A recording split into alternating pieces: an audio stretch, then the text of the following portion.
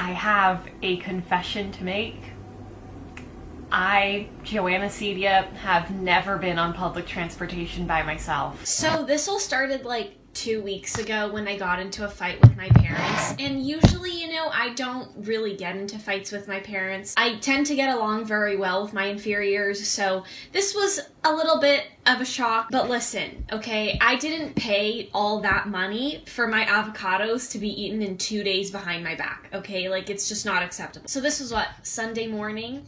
I was mad at my parents, and by the laws of the silent treatment, that meant that I was not to talk to them or vice versa until I forgot why I was mad at them or someone broke the code. Now, unfortunately, my stand of defiance wasn't really all that beneficial to me because on that very Sunday, I had a chem test at 1:30 p.m. and I had no means of transportation because I'm still getting my driver's license, and as I said before, I've never been on public transportation.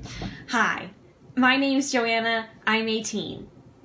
How are you? So, I made the fateful decision to take public transportation for the first time by myself. Now, I know this whole video seems ridiculously stupid. Like, Joanna, there's people dying, okay? Nobody cares that you took public transportation for the first time.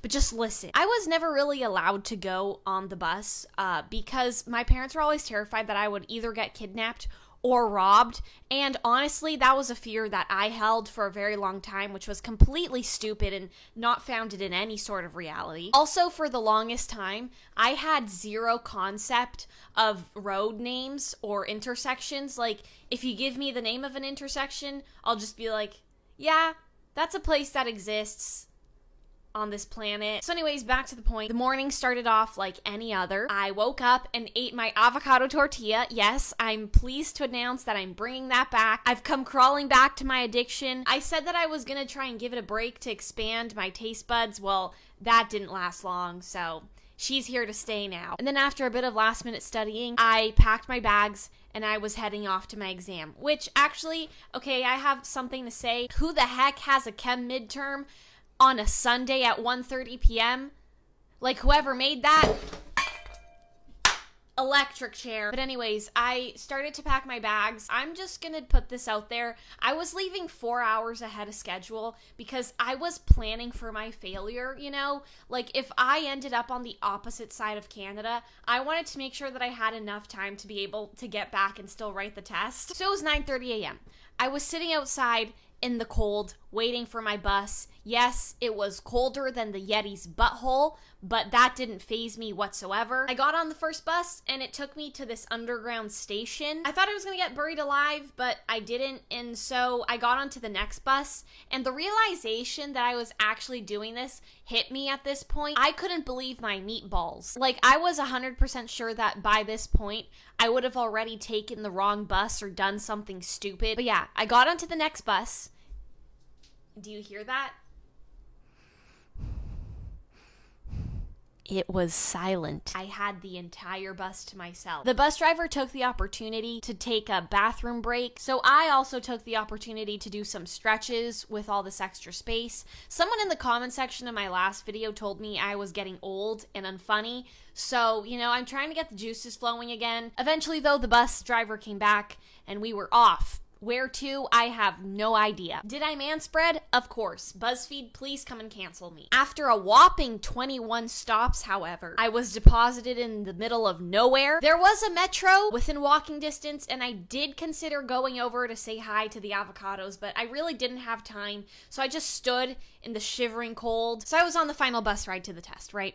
Everything was going fine. Everything was dandy. Except that it wasn't, because at this point, the fact that I was going to be writing a test in like 2 hours really hit me. Hey, Joanna, this public transportation thing might be really fun, but you're going to be writing a quantum mechanics test in less than 2 hours, so hey, you should start freaking out. And so I did, which pretty much just consisted of me sitting at the back of the bus with a blank look on my face and just staring into space. Two other things happened. One, we passed by a wig store. Why do I look like Hillary Clinton? And I also almost got off at the wrong stop, but I realized what a big mistake I was making when I was halfway out the door. So I kind of got stuck in the doors. Yeah, it was a fun experience. But anyways, miraculously, I survived. I know. What? I arrived in one piece. Honestly, I was a little bit too excited for myself. I didn't get lost. I didn't lose anything. I wasn't a public nuisance. I was fired up. So fired up, in fact, that I wrote my test in 23 minutes. I know.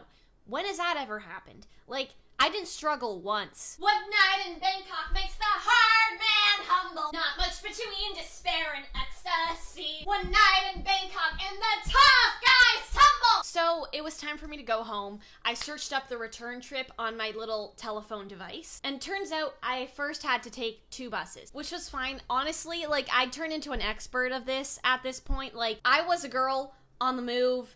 I have things to do, places to go, and buses to take. Unfortunately, I came to the very untimely realization, however, that at the end of the second bus, that was the end of the line.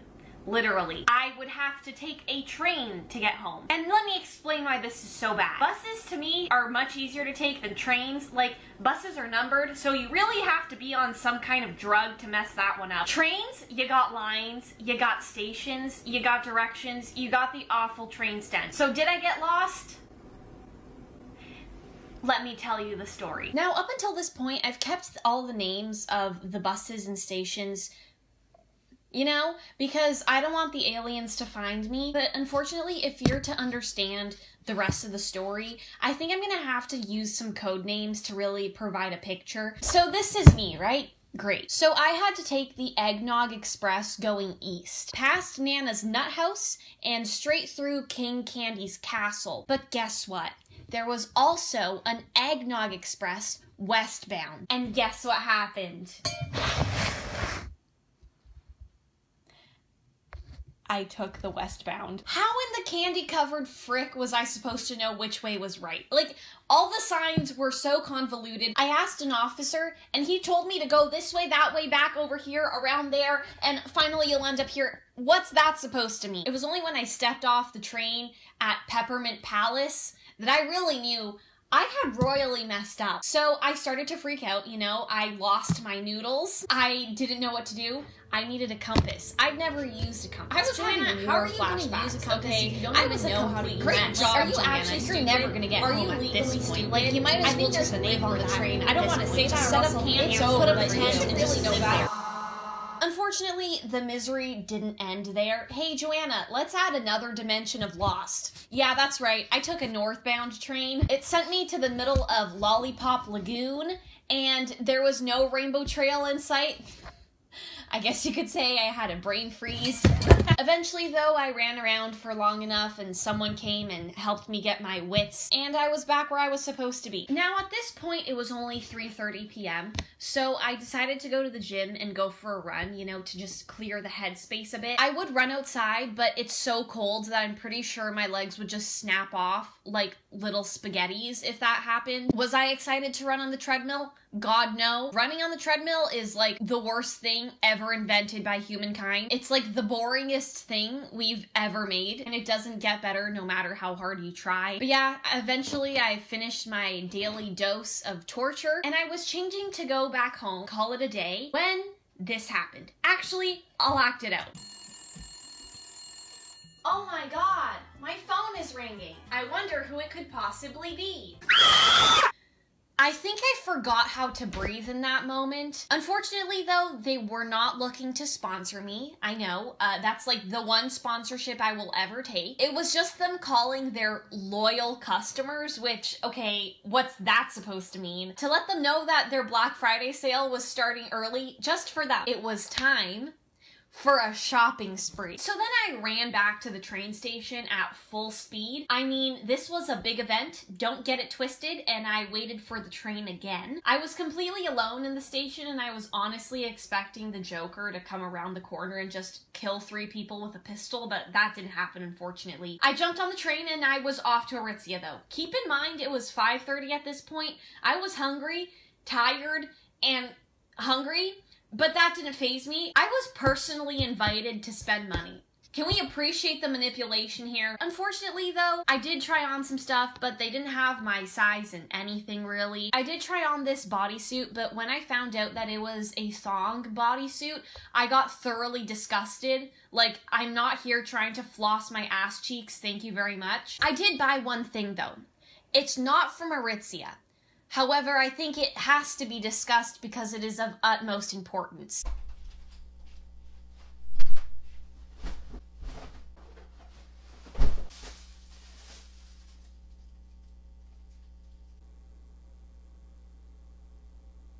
Did someone Postmate a disco ball? So yeah, my dudes, that's it.